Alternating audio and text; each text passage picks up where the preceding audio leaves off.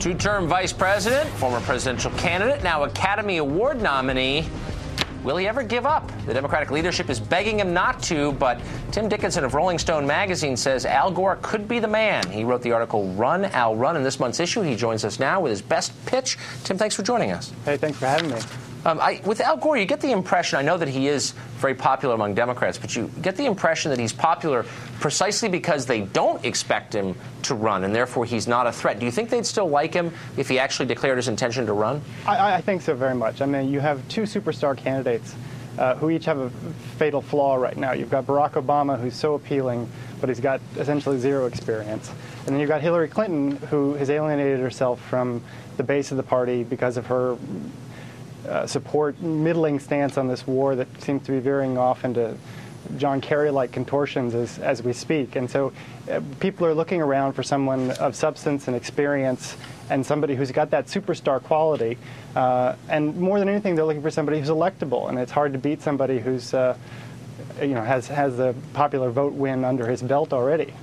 Yeah, but that'll be 8 years by the time of the election. And I'm struck by how profoundly the Democratic establishment dislikes Al Gore. I'm sure you talked to some of the former Clinton people, the Bill Clinton people, and they just have complete contempt for Gore. Bill Clinton himself, I don't think, has talked to Gore literally in years, considers him politically inept. If he's so good at politics, why do they think he's so bad at politics? Well, no, there's no question that Al Gore traditionally has been quite bad at politics. And one of the biggest critiques that people will tell you is that he allowed himself to be manhandled by his handlers in the 2000 campaign. But the Al Gore that we've seen over the past few years, the Al Gore who just recently sold out the Taco Bell Arena in Boise, Idaho, a 10,000-seat arena faster than Elton John did, is a superstar. I mean, this guy's he's going to be an Oscar winner before all is said and done. And so he's really rehabilitated his public image. And you have a lot of the consultant people who really blame Gore for blowing it in 2000. But I think among the people, you have this very clear perception that Gore was robbed instead of having blown it, robbed by the Supreme Court, a partisan Supreme Court.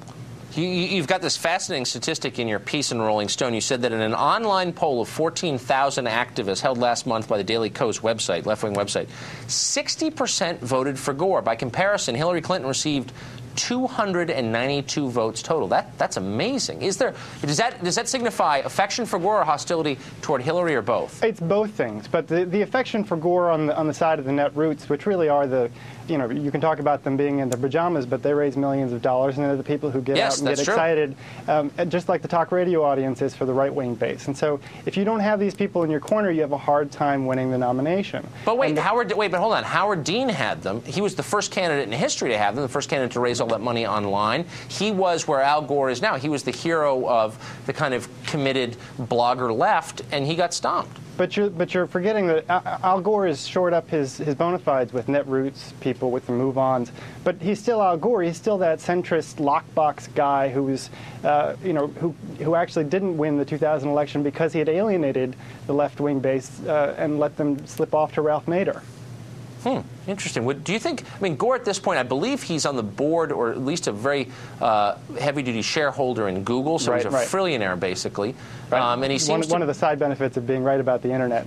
Right, I guess, or, I think it's a little odd, actually, a guy who's been in public life all his life gets out of office and immediately gets handed hundreds of millions of dollars. It's a little weird, but anyway, it happened. He's rich now. He's obviously having a good time being Mr. Movie Maker guy.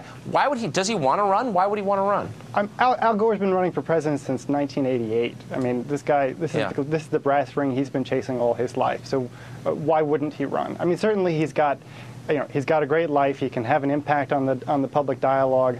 But a lot of that right now is predicated on this will he, won't he tension about his presidential ambitions. And so if he rules himself out as a presidential candidate, does some of the excitement die away?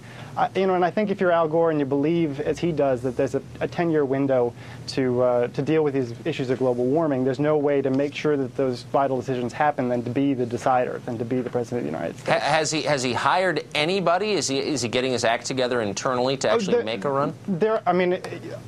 it's a combination of things. Certainly, one of his key advisors is handling communications for his different kind of campaign, which he's running around global warming. But he's out on the road packing a 10,000-seat house, training activists, gathering 1 million postcards, online postcards to send to Congress to lobby on the issues of global warming. And those are 1 million email addresses he's going to be able to send out a fundraising appeal to the day he decides to throw his hat in the ring. I mean, he's left the door wide open for himself. He's very well positioned. That would just be, this should be the most amazing year in politics in American history, probably, if that happened. That would be, I'm hoping for it. Tim Dickinson from Rolling Stone, thanks a lot. Hey, thanks a lot.